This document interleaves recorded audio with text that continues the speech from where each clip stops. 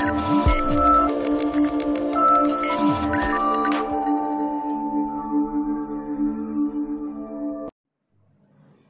friends, welcome back to our channel.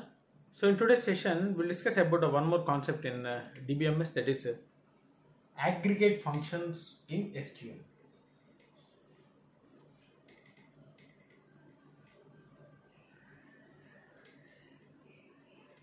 Aggregate functions in SQL, and these are the functions which will be evaluated on different values of a column, right? So the first one is count function, which will give the count of values of an attribute. So these functions, these aggregate functions will be applied on a column, okay, individual columns. So if you use this count function, it will give the number of values available for that particular field, okay. Then sum function, so this will be applied for numerical values, okay, it will be applied for numerical values, and it will apply the sum of all values of an attribute. So if you consider some attribute like subjects or a percentage, so it will give the complete sum of all the percentages, okay. Then similarly there's one more function called average.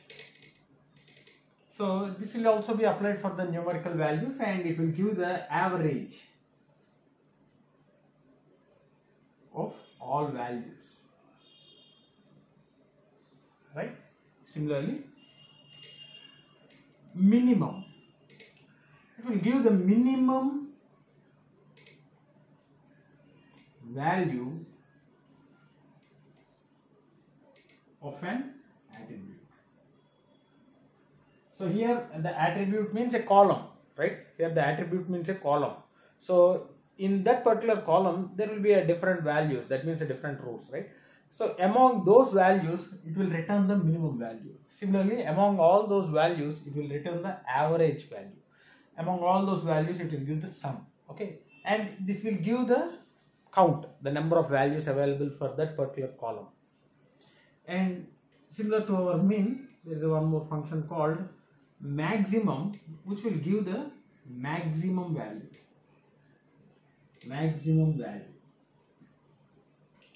of an attribute. So these are the aggregate functions in SQL, right? So in the previous sessions we have discussed about the select statement, and in that select statements we left two concepts, that is group by and having. So in order to know about the group by and having, first we have to know about these aggregate functions. So in this session we'll see the aggregate functions, and in the next session we'll see the group by and having class in select command, okay. So these are the different aggregate functions. Now let us execute each and every function in a MySQL. So already we have created one database, and in that database we have already created a table, right? So we'll apply these aggregate functions on the attribute of that particular table, right? So let's move on to the MySQL command line interface. Hello friends, so just now we have seen the aggregate functions which are available in SQL. So let me now demonstrate each and every aggregate function in this MySQL. So let me open this one, so giving the password. So just I'll clear the screen. Now we have created one database called YouTube, so let us use that particular database, and in that database we have created one table, I think. Yes, there is a student. So see, first let us check what are the fields available in that students, so whether the data is available in the student table or not. So in order to retrieve the data, select star from student. Yes, so we are having around 6 student details. Now, so what is the first aggregate function, it's a count, right? So count function.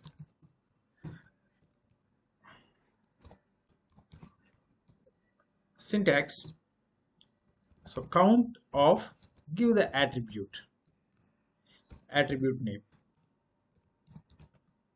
right? So here select count of yes name, count of yes name, right, from student. So we'll get the count of that particular yes name, right? So let us create one more I mean, let us check select count of branch. Let's check this one, branch from student. So we got a 6 count. Okay, so among these 6 you can observe 3 are from CSE and 1 from ECE and civil and triple. So what is the distinct count here? So the distinct count is 1, 2, 3 and 4.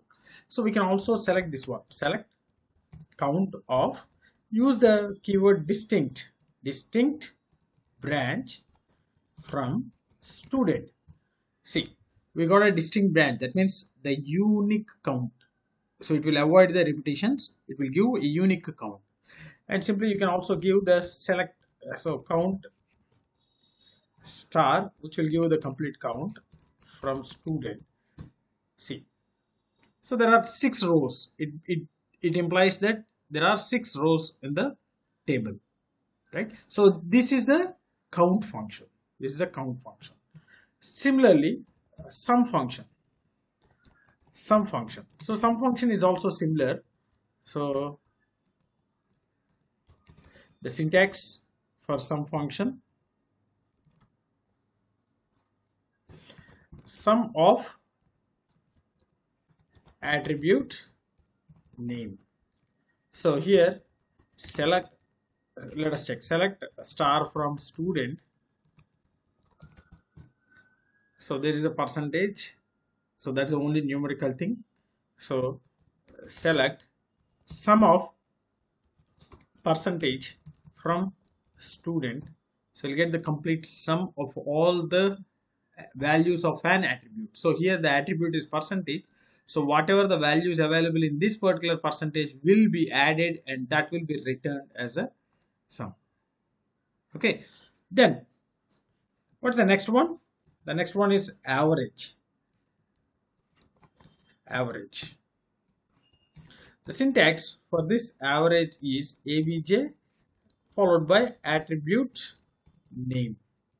So select average of percentage from student. So this is the average of a percentage. So we had the percentage of 6 students. So among these 6 students, what's the average percentage?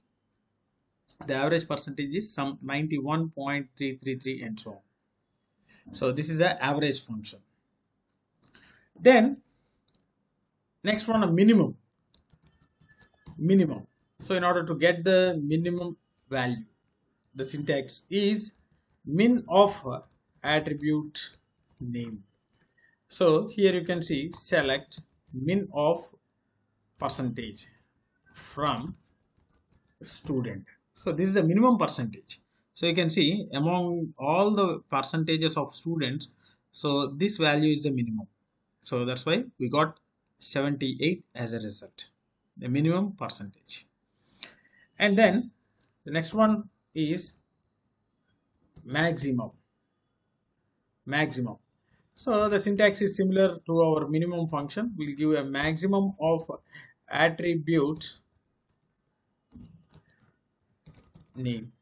So select max of percentage from student.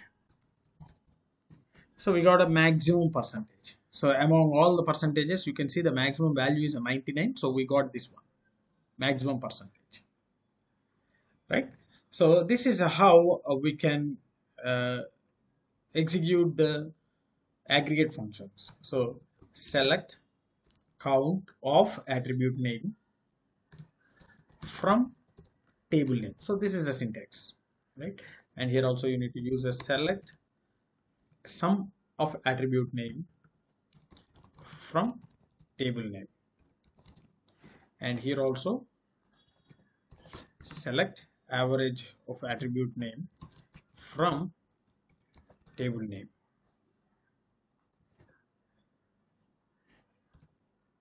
Select minimum of attribute name from table name, right? And here also you can give select max of attribute name from table name, right? So this is the aggregate functions. All these are the aggregate functions in SQL, or we can simply call as SQL aggregate functions. SQL aggregate functions, right? So hope you understood the syntax for all the aggregate functions, and we are going to use these aggregate functions in the queries. Okay, and in the next class we will see about the group by class as well as having class. So in that we are going to use these aggregate functions. So those class, that means group by as well as having, will be used in a select command. There we are going to use these aggregate functions, right? So hope you understood this one. Let's stop here, and if you are having any doubts regarding these aggregate functions, feel free to post your doubts in the comment section.